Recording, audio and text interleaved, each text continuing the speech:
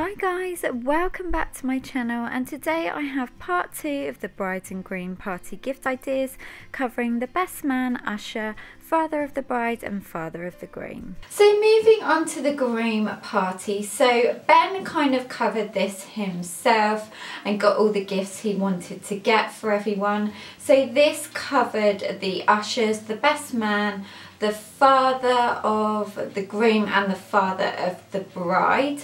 So with regards to the ushers, before the wedding he gave them all superhero cufflinks. I think he ordered off of Amazon. I'll put the links down below to the ones he got.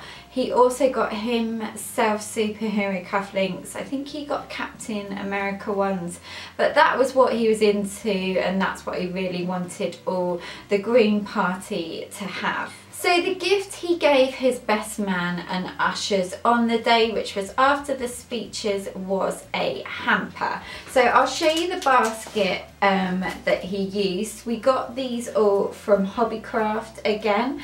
And we got these for the ushers, the best man, like I said, and also the father of the bride and the father of the groom. And inside they were filled with their favourite bottle of alcohol, a beer glass, a mug, and then just something that was personal to them that Ben wanted to get as well. And also they had just a little bag of sweets, and I think the father of the groom and bride had little bars of chocolates in and things like that. So you can make a really cheap hamper and just put in loads of goodies again that you would think they would like. So you can make this really affordable. The hampers themselves, I think they were about £10, but they were just a really nice idea because you could strap them up so nothing came out, and they just had a little handle here.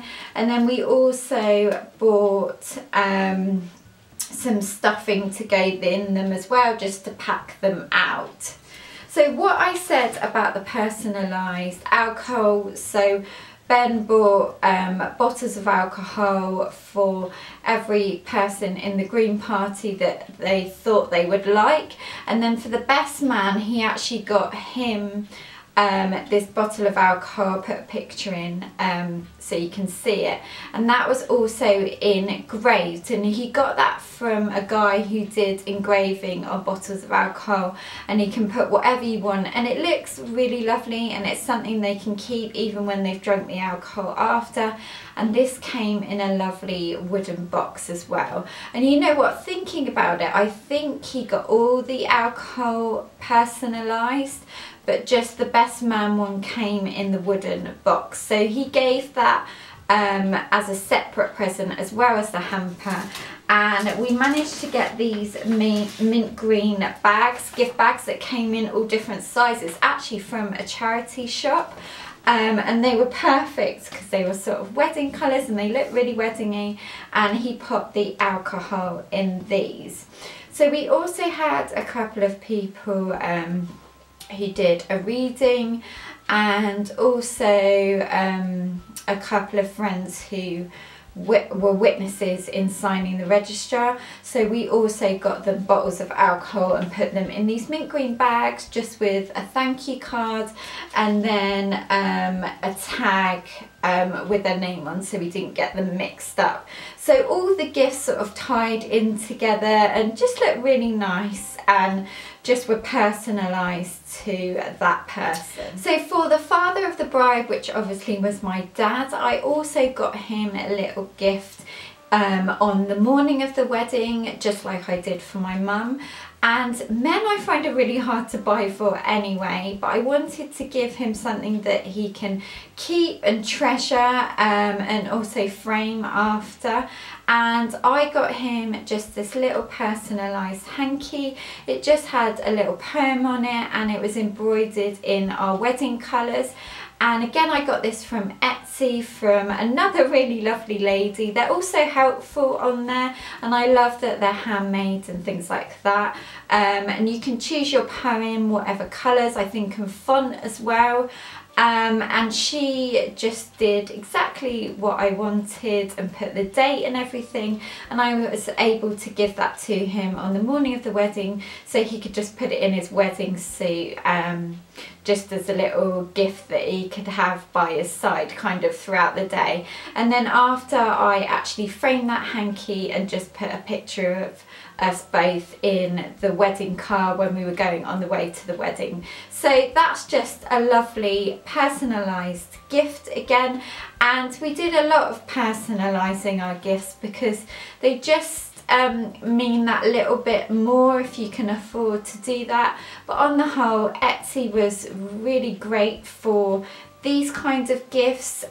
Just bear in mind that if you are ordering from America from Etsy, which we did a lot of, just remember to order quite far in advance so you know that your gifts are going to get there in time. So lastly, I just want to quickly touch on the groom and just give you some ideas of what I got for Ben. So before the wedding, I actually got him a personalised hanger that just said Groom in wire. I got that off, not on the Highstreet.com again. They had loads of really good ones and they were really masculine, and it was just a nice thing so he could hang his suit on. And then for the day, I got him a watch that I had engraved on the back with our date and just a little saying. And then I also made him this book.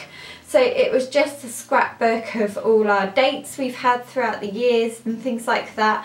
And this is again a really sort of affordable option if you can't afford to stretch to buy sort of a big gift for your groom or anything. Then just make him a little scrapbook. It's something that he'll appreciate and he'll be able to look back through, you know, throughout your marriage and things like that. So this scrapbook I just got from Hobbycraft. It took me forever, so make sure you start it well in advance, but it just got loads of little different things in it, and scrapbooks are really popular now. I'm actually going to be doing a scrapbook for the whole of our wedding and just putting in invitations from our wedding and things like that, and it's just a really nice thing to keep that you can open once in a while and just show people if you've got people coming round. So guys, thank you so much for watching, and give this video a thumbs up if you found it helpful.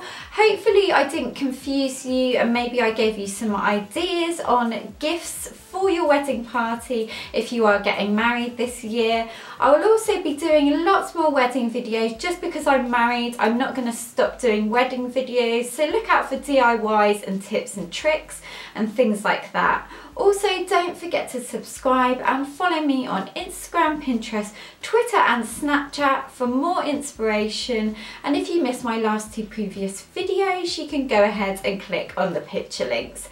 Have a lovely week guys, and I will see you in my next video. Take care, bye.